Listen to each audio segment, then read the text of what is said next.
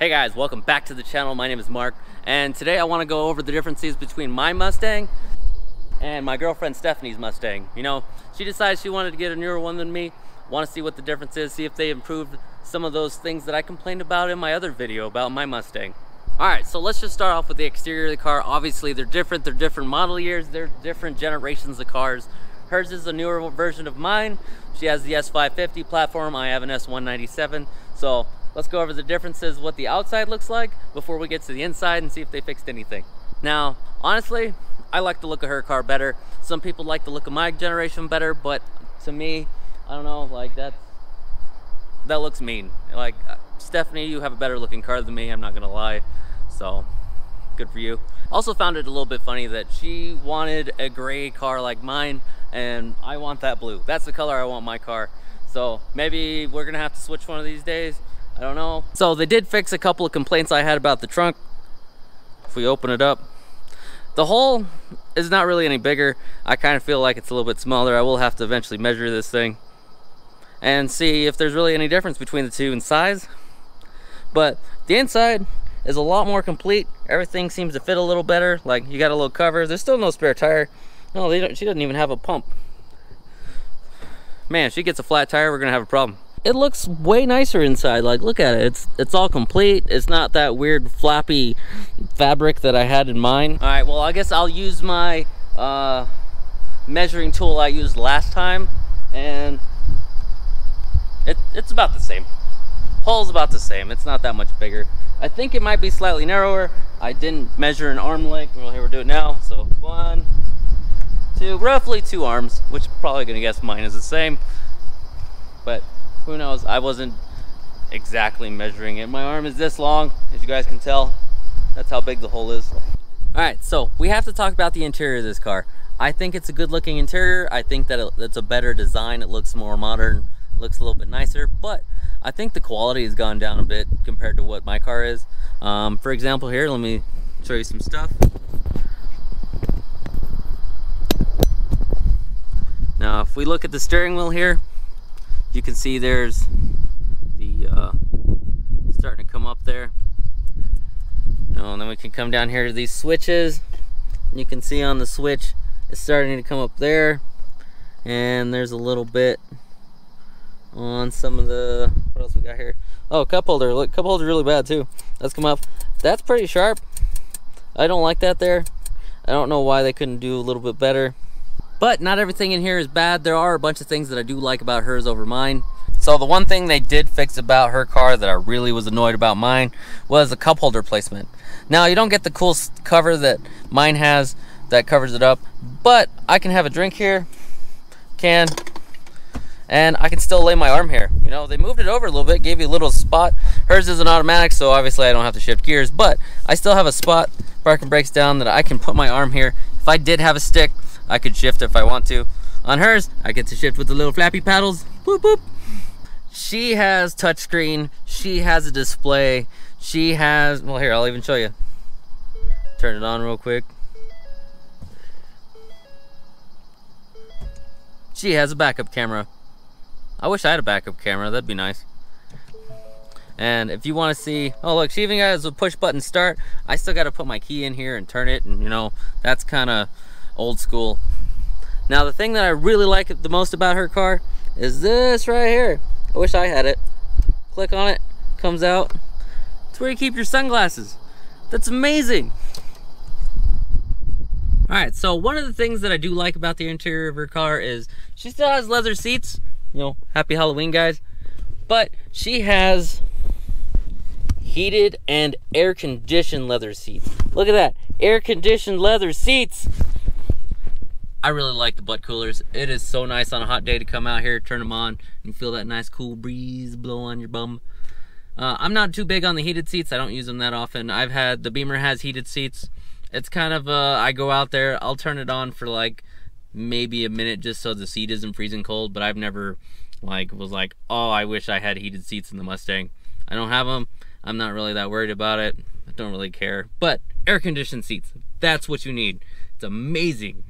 Alright, so we're gonna have to talk about the one thing I don't really like that much about her car is what's hidden under here. So Let me open it up real quick. Oh, it's a down facing one now. I can almost do it with one hand. There we go. I got it. That right there. It's a 4-cylinder. You know, she needs another 4 cylinders to make it sound a little bit better, make it perform a little bit better. But honestly, this engine's not that bad. We've had it for a few months now, and we've gone on a few road trips. And it puts out enough power to pass people. It's not the fastest thing in the world, but it's good enough for what she needs. And I've seen a lot of aftermarket tuners that make this thing perform pretty well. We haven't got one yet. Maybe one day when she gets tired of this power level and she wants a little bit more, we can do that for her. Now, there we go. The one thing I did find kind of weird about this thing, oh, I guess I forgot to show you guys before I close the door, or close the hood. Engine door. We're gonna call it engine door now. So, open this back up. Is that this thing, I don't know what the engineers thought of this. Oh, engine door, engineers. Oh, great. Ah, there we go. All right, so the intake for this thing is right there. And as you can see, it goes forward right there. And close that again. So what engineers decided was adequate was these 3 little holes right here.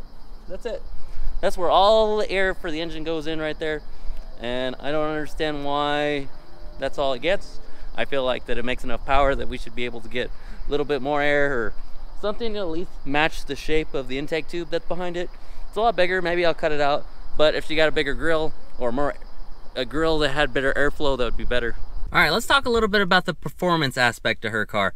It is the 4-cylinder, as I just showed you. And let's see what kind of power this thing's putting down. So if we go in here, all the Mustangs have an accelerometer in here. And as you can see, hopefully you can see from here, the best we could do so far in acceleration is a 0.57 Gs, which, you know, roughly is just slightly over half a G, which is pretty close to about the same Gs that we do in the corners, which I haven't taken this to autocross yet or anything like that. I probably won't. She probably won't let me. But, you know, it's not too bad. It's a stock car. It accelerates. But let's go take a look at my Mustang and see what the difference is. Well, actually, before we do that, just to show you, let's go. I'm going to click it over. I got to remember how to do this. Maybe I got to have it actually on. There, turn it on. Ooh, butt coolers. Hey. Anyway, so let's see if I can go ahead and clear this out. There we go. All right, so I've cleared it out. I'm gonna do a quick small pull, I guess, and we can see what kind of acceleration numbers we get here. Let me just pull over here real quick into a straight area. It's a booping at me. All right, so put this in sport. I'll click it over into first. It's ready. So let's see how many G's we can pull real quick. Oh. All right. That was a quick little launch. 0.57. So it's exactly the same as we had before, and 0.65 for braking because I stopped real fast. So pretty much her car accelerates exactly the same as I had showed you before. So let's go over and take a look and see what kind of times or numbers I have on my car. All right, so now that I'm back in my car, let me show you the accelerometer I have in mine. So if you take a look there, let me get a little closer. So as you can see, my acceleration is 0.81. So it's almost like 0.2 of a G more than hers in accelerating.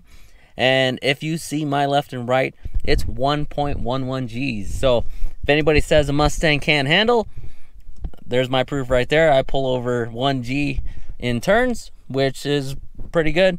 But I have done a bunch of stuff to my car. So I do have the coilovers and sway bars and the big sticky tires. Now, if I did all that to her car, I'm sure her car would handle better, since hers does have the independent rear suspension, which helps out a whole bunch. And I believe on her car you can actually fit slightly wider tires than mine. I don't know on hers specifically, but I know on the GT you can. There's one guy at Autocross, he has 305s all the way around. And as far as I can tell, I can put 305s in the rear, but in the front, I think the biggest I've seen is 285, maybe 295 if I can squeeze it. But I will try that out one of these days. One of the things about the newer Mustang I like is that it has the cool Mustang emblem that projects off the bottom of the mirror. It's pretty cool looking. I wish my car had one. Second thing is the taillights. I don't know why, but there's no like night mode on these taillights. And when you walk out there and it's pitch black and you unlock the door, those taillights blind you. They are so bright. I don't think that they need to be that bright. It's a little unnecessary. I feel sorry for the people that follow behind us at night. Whenever you hit the brakes, you can't see anything but just like red lights. I guess it is a good safety thing. They will see it, so they're gonna have to stop. Now, if you guys like what you saw and you want to see a little bit more of Stephanie's car, hit that thumbs up button. You know, let her know that you like her car. And, you know, I might do some things to it later. Maybe not too much, not as much as I did to mine, because she doesn't care that much. She just wants her cool little Mustang to drive around in. But don't forget to subscribe and hit that notification bell. That way the next time I do post a video on her car, you guys will know. Thank you guys. I will see you next video.